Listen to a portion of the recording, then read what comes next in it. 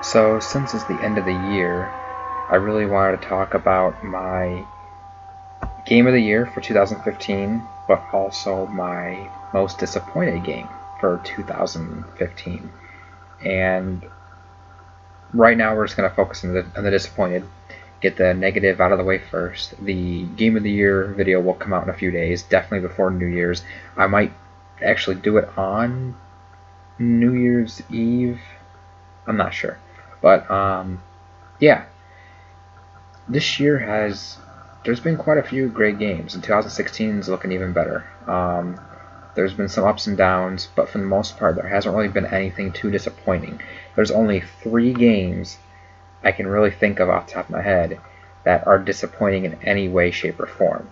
And no, this game is not one of them.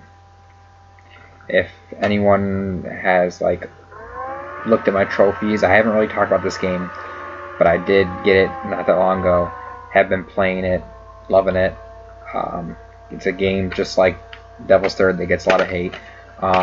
Devil's Third, another game, not disappointed with. Not disappointed with Animal Crossing Amiibo Festival. Not disappointed with Mario Tennis. Not disappointed with all the 3DS games that have come out, including Happy Home Designer, Triforce Heroes, so on and so forth. Not disappointed with any of that. Not disappointed with Uncharted. I know people kept going nuts because it has no multiplayer, even though it had all 3 games, fully remastered, looking beautiful, with photo mode, new trophies and everything, and you had got the Uncharted 4 multiplayer beta. I mean, when the new one comes out, who's going to want to go back and play Uncharted 2 and 3 multiplayer anyways? I mean, so none of those games are disappointing to me. One game that is disappointing only mildly, is Dragon Quest Heroes. Now, don't get me wrong, this game is freaking awesome. It's an awesome game.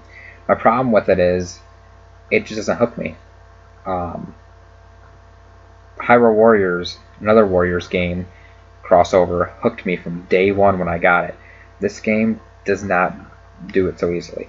I guess my issue with this game is it does more of the RPG stuff that I would have liked compared to Hyrule Warriors. Like, Hyrule Warriors does do the RPG stuff and the weapon crafting and skills and things like that, but Hyrule Warriors is a lot more. There's more enemies on screen, there's more mass armies, bigger levels, more combos you can do, more wide scale stuff. This is a bit smaller in scope. I guess that's why it's a little bit disappointing to me, but it's still an awesome game. Can't wait for the sequel. Need to play more of this though. Another disappointing game. Now this is just mostly early impressions. I haven't had a lot of time to play this game, and so it can change. But I didn't have a lot of expectations for it anyways, because it's my first game in the series. But it's Pokemon Super Mystery Dungeon. I don't know. I just can't get into this game. There's a lot of dialogue in the beginning that just puts me to sleep, to be honest. That's just me, I mean, if you guys enjoy it, cookie for you. It's all good. But I don't know. It's not just the dialogue though. It's just the dungeons, the way you move. It seems to be really, I don't know. The difficulty is weird. Has a weird curve to it at times. I don't know. But like I said, gotta play more, so that could change. But without a doubt, this is my most disappointing game, because these 2 games are not bad games by any means, This I'm only mildly disappointed with, but I still think it's an awesome game. This, it might not be for me, but it's by no means a bad game. This game,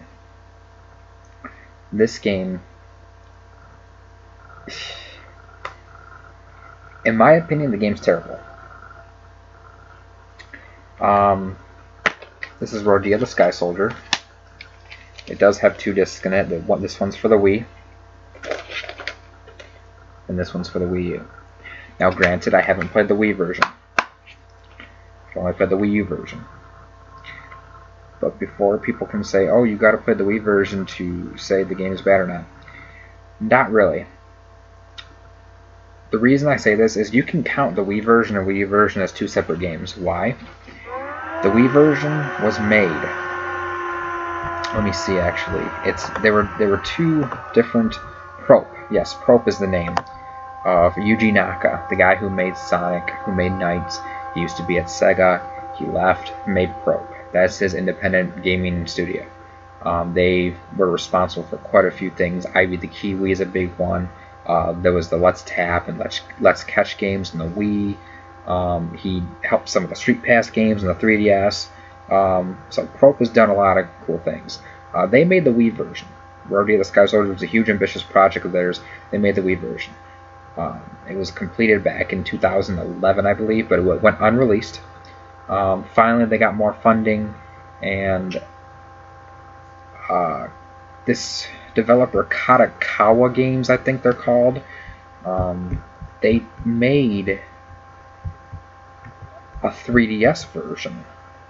Here's where it gets fucked up. Yeah, Kadokawa Games.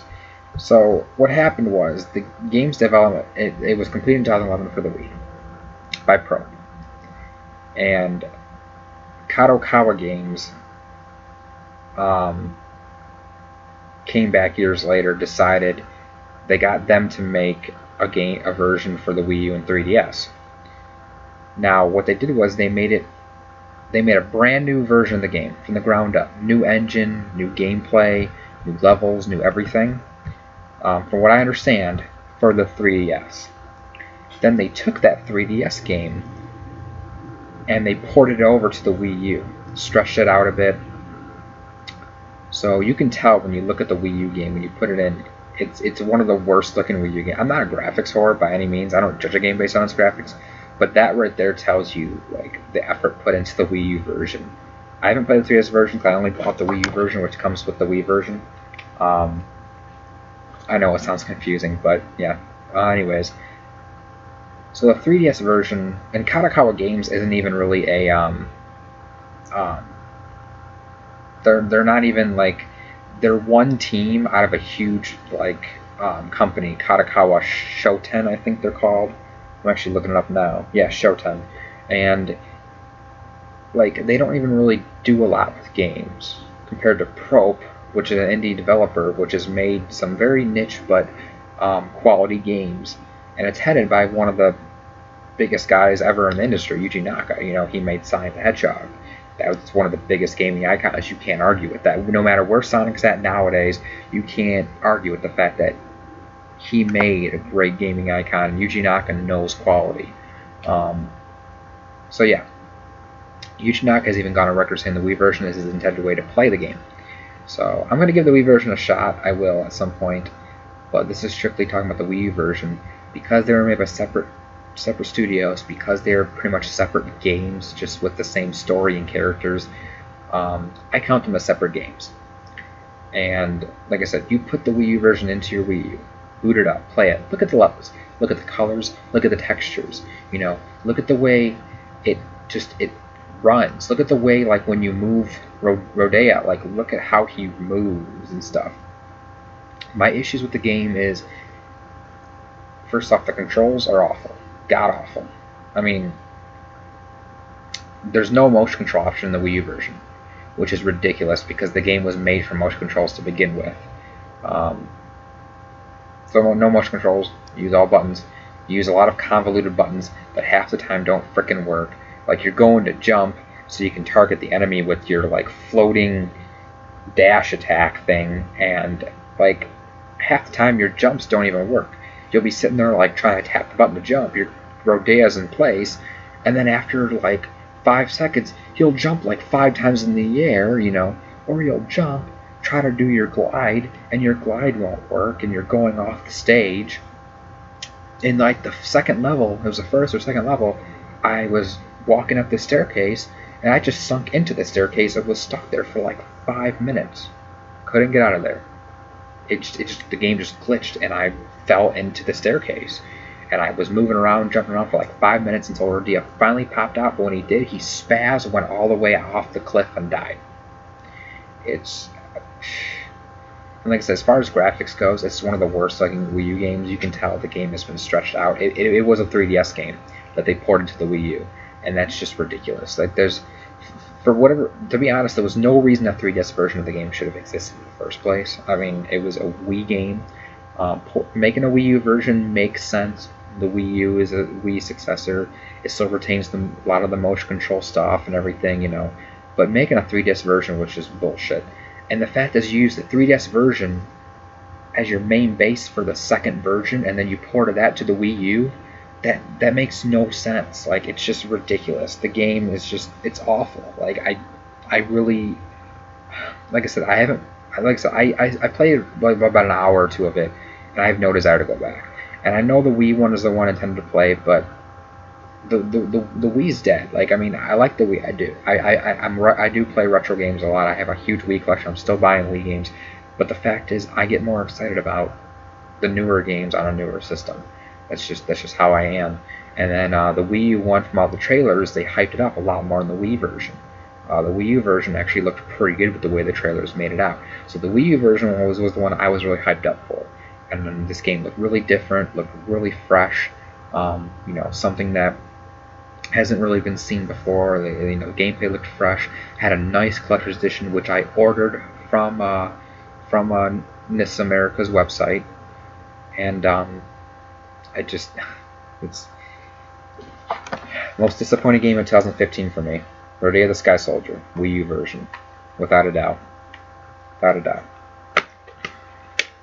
I'll try the Wii version at some point, but yeah, it's just it's been killed for me. It's really been killed for me.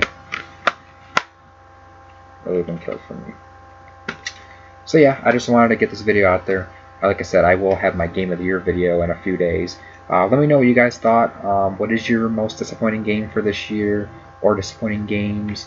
What do you think of my selection? Have you played Rodea the Sky Soldier? You know, it's already down to like $40 on Amazon, but even I wouldn't recommend spending that, to be honest. There's better stuff you can spend your money on. Xenoblade Chronicles X is the best thing to get for the Wii U this holiday season. If not that, then probably Yoshi. But yeah, thanks for watching, guys, and I will definitely catch you later.